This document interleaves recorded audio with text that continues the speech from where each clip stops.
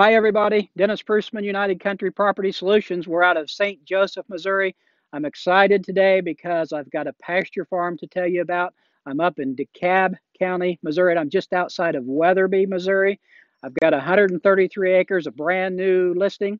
It's all set up for rotational grazing. There's water sources in each pasture location. It's got a nice corral, as you can see behind me, 30 by 60 metal shed, good gravel road frontage just here on the south side of the property, a couple of ponds.